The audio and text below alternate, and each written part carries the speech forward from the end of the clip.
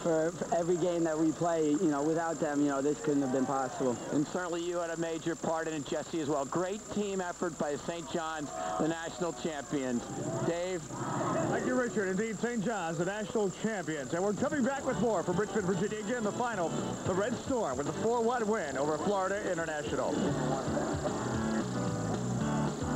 In May, the St. John's Red Storm, the champions, with a 4-1 win over the Florida International Golden Panthers. And our Eurosport shot of the match, it was the first goal of the St. John's Red Storm.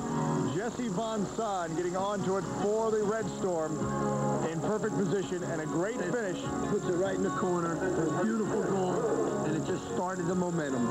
And it really never let up for St. John's. St. John's, the Red Storm, the champions in 1996. Florida International, they'll hope to come back next year.